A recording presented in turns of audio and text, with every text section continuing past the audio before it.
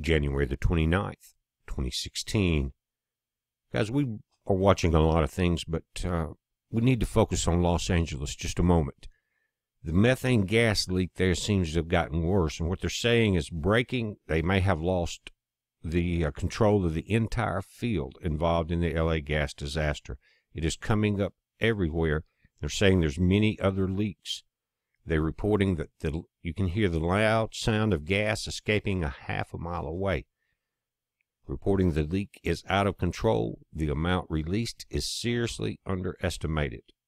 Now, according to some of the reports coming in, and there's information from the different town hall meetings in the area and from different news outlets, but they said that they had, one of the attorneys for the people there said they had requested and sent a letter to the Division of Oil, Gas, and Geothermal Resources saying stop all of the injections. And what they're doing is continuing to inject gas into this massive underground reservoir. Now, on the top of that hill, above Porter Ranch, is the main leak. But underground, under the shell of that area, is a massive reservoir. They're saying that they wanted to do inspections in that area. 16 wells were not accessible for inspection. 15 were leaking. What they're saying is that Southern California Gas will not admit that they have lost control. That's how dangerous the situation is, and SoCal Gas is saying that it's not that big a deal because it's lighter than air and it's going to rise up and not go down into the cities. But guys, you've seen the videos of that gas going down the mountain, rolling down, because some of the elements in it are heavier than air. They're talking about radon and then several other elements.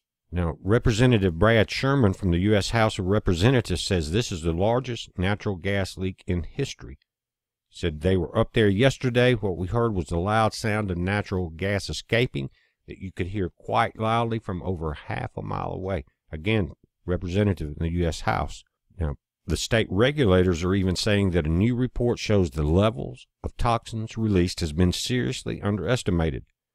The findings were released in response to the Southern California Gas's admission that they underestimated the number of times the cancer-causing chemical benzene has spiked.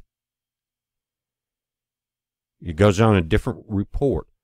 It says officials waited months to monitor California's massive gas leak. A massive natural gas leak has been out of control for more than a month when the country's acting health director said in November that long-term impacts of the cancer-causing chemical benzene should be measured.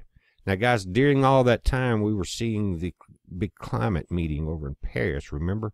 Too much greenhouse gas. We really have to attack that. Not one mention of this from Washington or any of the other so-called climate control clowns that were in Paris. Just really a big meeting for the New World Order when it breaks right down to it. Said it took them many more weeks to implement the testing. They tried to deny any liability, guys, by simply ignoring it. Said wildlife is disappearing around the gas disaster. Residents are saying it is completely gone. The birds, the butterflies, the rabbits, the coyotes are missing. All the fish in the ponds are dead. All of it's gone. And it's making the people, they're saying, they wonder how bad it really is. The experts are saying that the magnitude of the Los Angeles gas leak is way beyond what any of us have ever been told. It is a worst-case emission.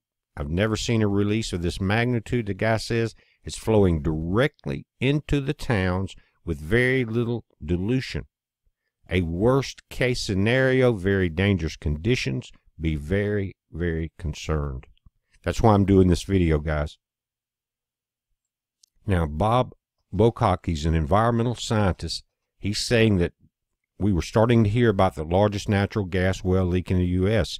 The state of California and Southern California Gas says it's leaking somewhere between 45,000 and 50,000 kilograms, or 99,000 to 110 pounds per hour.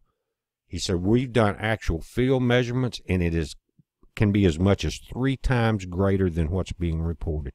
Now, in the Erin Brockovich report, which she's going to be representing a lot of these people, she's saying every person she talked to, thousands of people, are suffering rashes, dizziness, shakiness. They feel like they're in a fog. They have nosebleeds, massive headaches. Guys, if you have those symptoms, this may be the cause and you need to seek medical help. If it is the cause, you do not need to remain there. But the animals are getting very sick, losing their hair.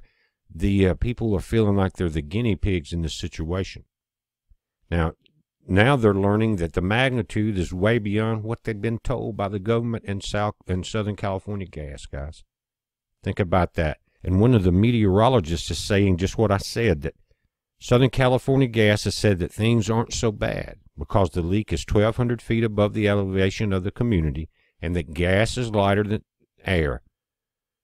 But you guys, you've seen, and just like the report saying, that gas is going downhill because the infrared videos show the plume running down the hill like water, which then goes right into the communities with very little dilution again. At night, before midnight to 6 in the morning, 90% of the time the winds are coming from that direction, from the gas leak to the communities. 90% of the time from midnight to 6 in the morning. They said they double-checked this because it seems like a phenomenal amount of time that the winds are blowing from the gas leak to the community. It is a very unfortunate situation that the leak is located where it is. The releases are probably 2 to 3 times greater than what the California Air Research Board has been reporting. Also, it's becoming quite clear that the state is underestimating the amount of gas that's leaking. This guy's saying, I've been doing this kind of analysis for 35 years. I've done thousands of them. I started back in 1980. I've never seen a release of this magnitude before.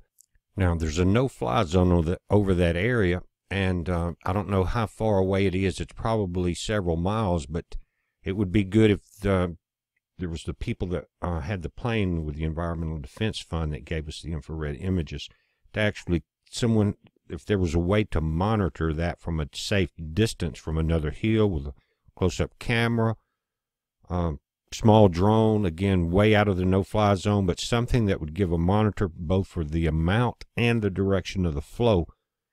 And it would need to be a 24-hour webcam situation. Something to think about, guys. We're watching it. It's a heads up. Be safe.